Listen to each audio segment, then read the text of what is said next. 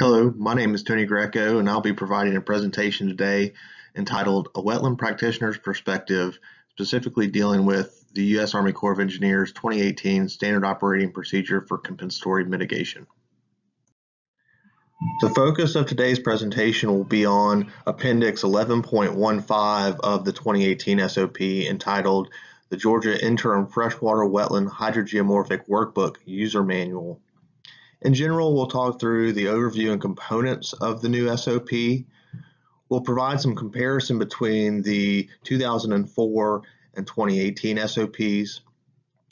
I'll provide some experiences and observations based on implementation of the 2018 SOP and provide some site-specific data, case study type data from projects that we've been working on, and then provide some recommendations for moving forward and potentially updating the SOP.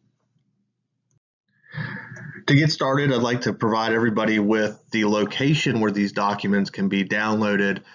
There's a link below that will link you into the U.S. Army Corps of Engineers Ribbits site. And all these documents can be downloaded online, and any updates to these documents are also found on this website.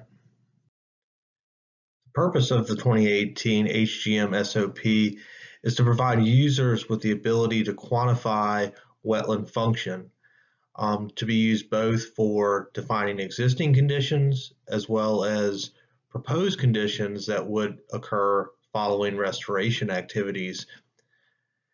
In large part, this HGM is applicable to the development of compensatory mitigation banks as required under Section 404 program requirements. Consistent with other HGM guidebooks, both nationally and regionally, the HGM relies upon characterizations of hydrology and vegetation to quantify wetland function. In addition, in Georgia, this HGM also relies upon soils and climatic conditions. To calculate both existing and proposed wetland functional condition, the Georgia HGM relies upon the quantification of 5 variables, which are a subset of those variables provided in the regional guidebook for applying the HGM approach to assessing wetland functions of forested wetlands and alluvial valleys of the coastal plain of the southeastern United States.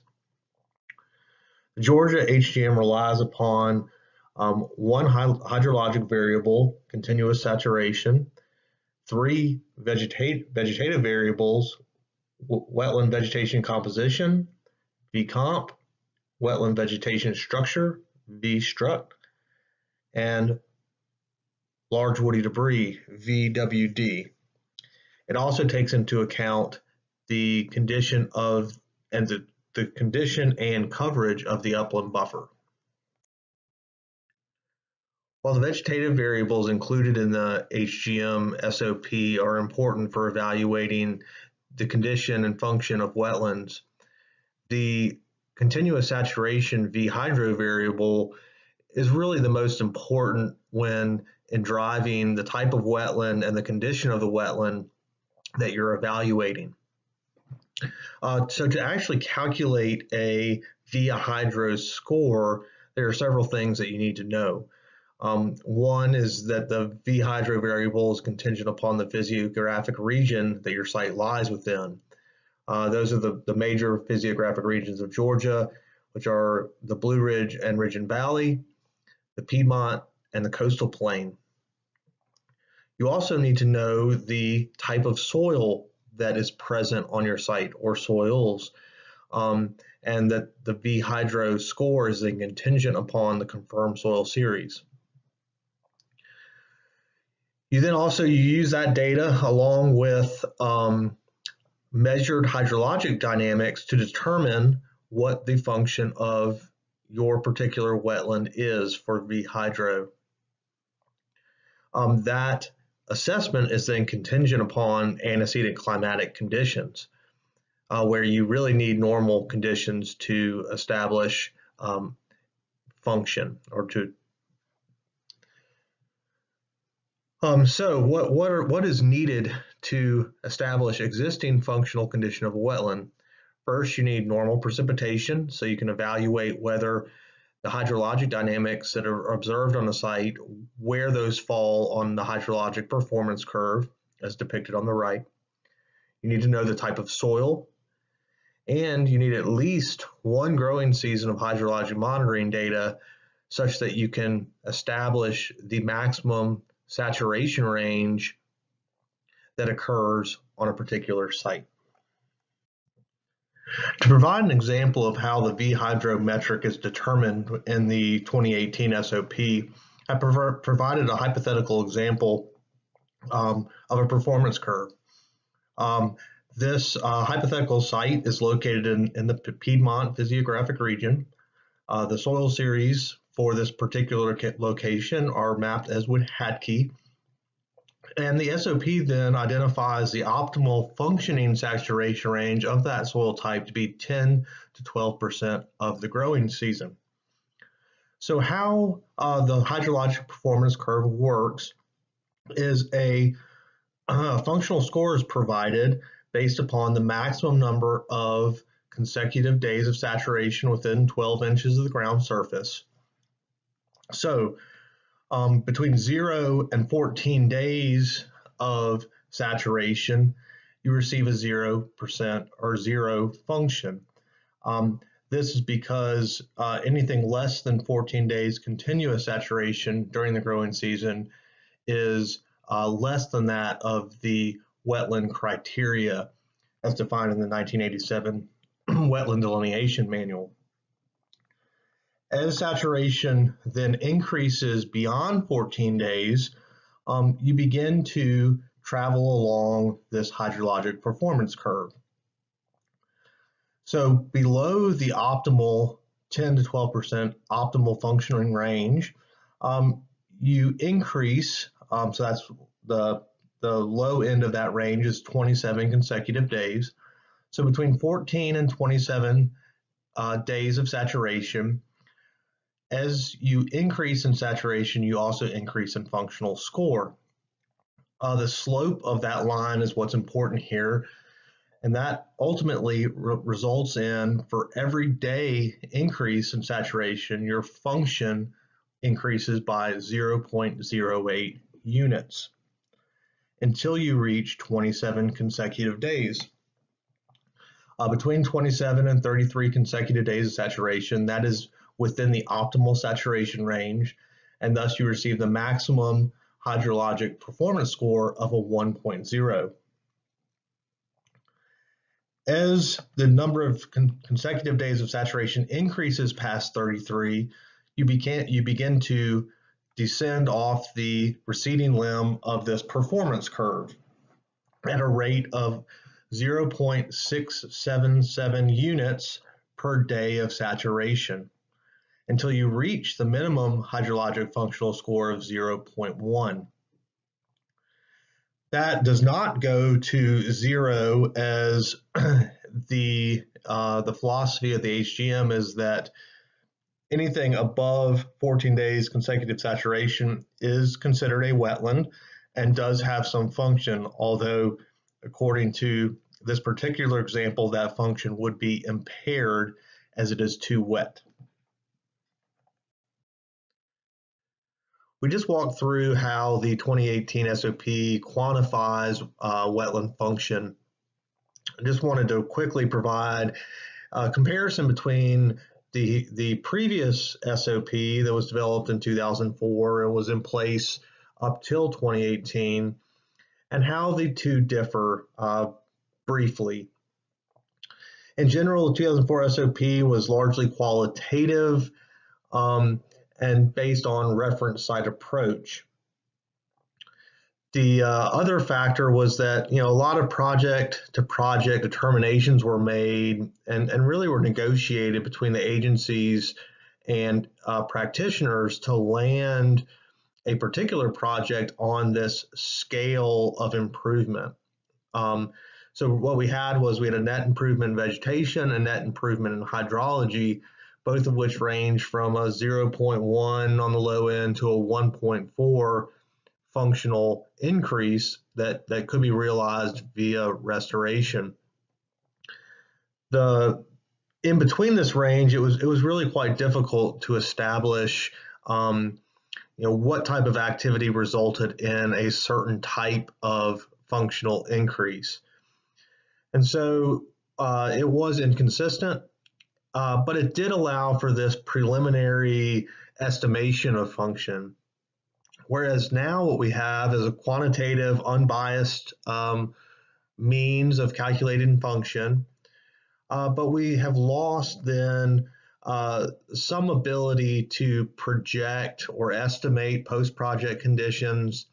And then we have some limitations in regard to requirements of climate normality and relatively significant amount of monitoring data that's required to demonstrate wetland function. So we walked through how the VHydro score is calculated. Now, one of the difficulties, as we all know, in these types of kind of more general assessments, is how does this actually work in real world implementation? So I've provided a case study for a site we've been working on. It's located in the Ridge and Valley, to provide some insight into how the HGM works based upon various observed conditions in the field. So as we described previously, the VHydro score is contingent upon the observation of normal climatic conditions. There's a variety of ways to look at climate normality that we're not going to get into here, but this is just to give you guys some real world data and example of how the VHydro score is calculated. So our case study centers around monitoring years 2018 and 2019. And we had two kind of different climate conditions that were observed during that time period, both of which seem to fall within that normal range, although there were different antecedent conditions that preceded the growing season as required to be evaluated with the HGM. So in Georgia, a lot of wetland hydrologic criteria are met during early portions of the growing season. This is largely because of typically wetter winters and lower evapotranspiration rates that occur in the spring, with then kind of higher ETs that occur in the summer, more vigorous vegetation growth. So really what we're interested in going to look at here is this early growing season. So in 2018, what we had was a dry winter followed by a normal spring. In 2019, we had a wet winter followed by a normal spring. To illustrate how the antecedent climatic conditions affect wetland hydrology, I've provided now hydrologic wetland monitoring data from the same location on the same site in 2018 and 2019. So the important things to notice here is our growing season start date, as defined by the USDA WETS tables, was March 30th. And we're focusing on the early portion of the growing season when we got our maximum consecutive days of saturation at this particular well. So in 2018, that occurred from mid-April to early May, and we observed 19 consecutive days of saturation at this particular location. That equated to a VHydro index score of 0.56, which puts us kind of on the rising limb of that performance curve. Again, same well, same site. In 2019, we now observed a maximum consecutive days of saturation of 30, which equates to a VHydro index score of 0.75. Now, the important difference is that now we're on the recession limb of that performance curve. Now, to throw a little wrinkle in this assessment, as you can see at the purple arrow there, shows a minor deviation in 2018 below 1 foot. That value was actually negative 1.01 feet. So it fell very slightly below the minimum saturation range as required by regulation. In reality, the water table was only below 12 inches for less than 16 hours, as based upon how these loggers are logging. So if you adhere strictly to the definition, in 2018, that was maximum consecutive days of 19. But you can see that on either side of this minor deviation that we had saturation. If we ignored that drop below 12 inches, our 2018 maximum consecutive days of saturation would actually be 35 and would put us well down the recession limb of the being too wet on the hydrologic performance curve, such that in 2018, strict definition, we have a 0.56, it was too dry. In 2019, 0.75, it was too wet. And if we kind of throw out our 2018 outlier, that is a 0.24 functional score, also being too wet. As indicated, and as we practitioners are very aware well of, standardized approaches to assessment of natural systems is difficult, and natural variability poses problems in evaluating condition and assessing that condition. So I think what we've kind of gotten to is we have a standardized metric for evaluating wetland function. It's based upon a lot of science that's gone into the HGM and then even state-specific refining of that HGM as a part of the 2018 SOP. The things that are nice about the current method is that it is consistent. Historically, there was a lot of inter-project variability and how function was determined. There was potential bias in some of those assessments. The new SOP does provide kind of an unbiased assessment. It's also not dependent on a reference site approach, which is what a lot of previous mitigation banks relied upon to evaluate wetland hydrology. We all know, we just demonstrated that there's tremendous variability at a single well on a single site. And so trying to compare even between reference sites, even nearby reference sites, and a evaluation site can be problematic and is problematic. The problems and what the 2018 SOP does not provide is a good way of evaluating of conducting functional assessments without a pretty significant amount of monitoring. We have to know soils. We have to have at least one growing season's worth of hydrologic monitoring data.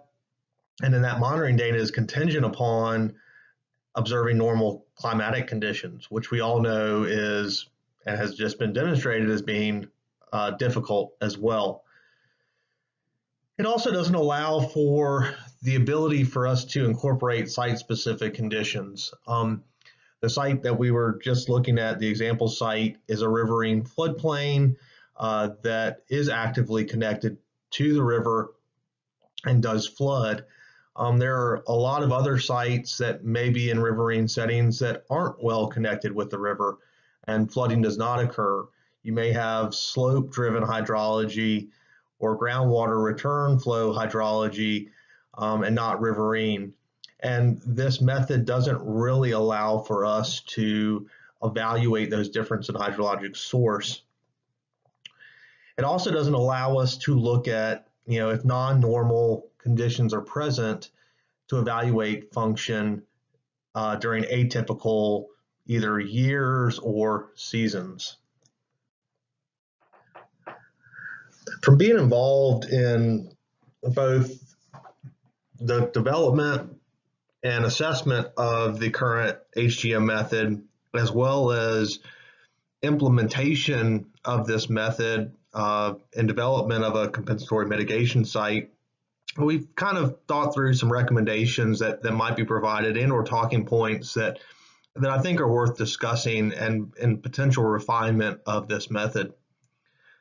I think one of the most important components could be the incorporation of some sort of qualitative assessment tool.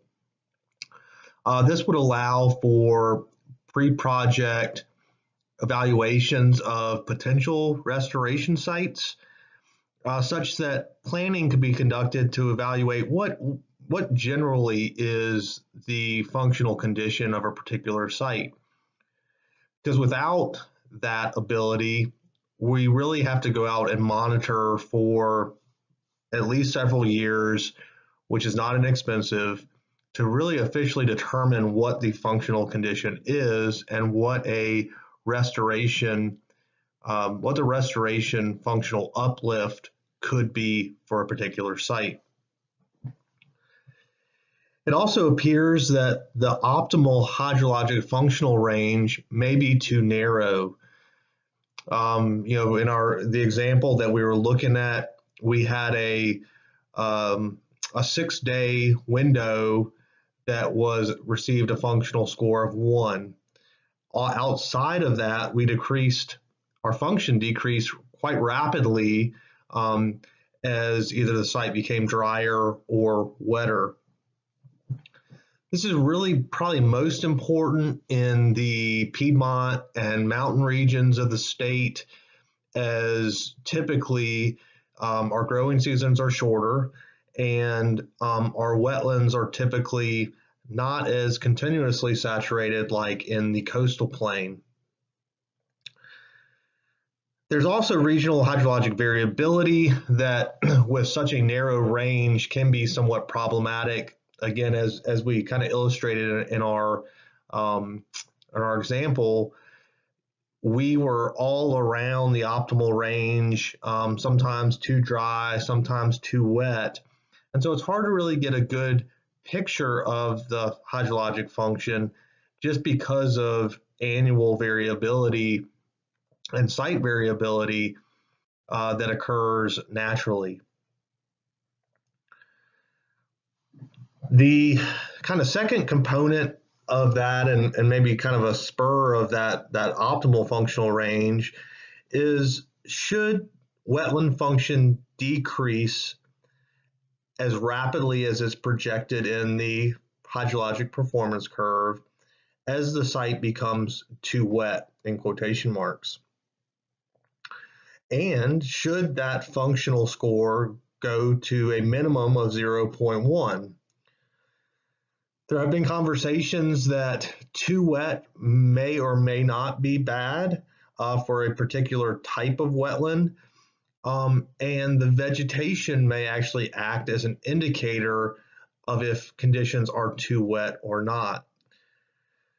So that is kind of ongoing. I do believe there are potential revisions. This is a draft document that is being refined as we speak and will continue to be refined in the future. We didn't talk too much about vegetation metrics and how those components are incorporated in the HGM. There are a variety of considerations there. One of the big ones is incorporation of natural successional processes, and primarily how forested communities occur and are restored on a restoration site. A lot of the prescriptions call for the planting of really slow-growing hardwood species, which don't naturally kind of pop up in early stages of following disturbance. And so is there some sort of incorporation of maybe less desirable species that may come in and promote that evolution to a forested system that may be beneficial to evaluate in regard to wetland function. Coarse woody debris is one, and we'll just briefly touch on it. Coarse woody debris is an important function of wetlands. Does provide primarily a lot of wildlife habitat, surface roughness, things of that nature.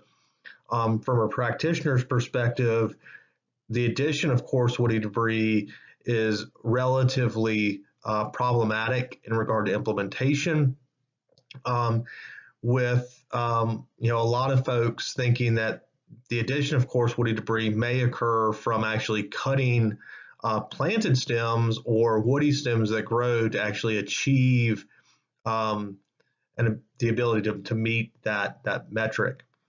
Otherwise, you're manually bringing in wood to a site, and that in itself may cause additional disturbance that you don't want. So there's a variety of things that are being worked on. This is to provide maybe this group with some conversations to help guide potential future recommendations and refinement of the SOP.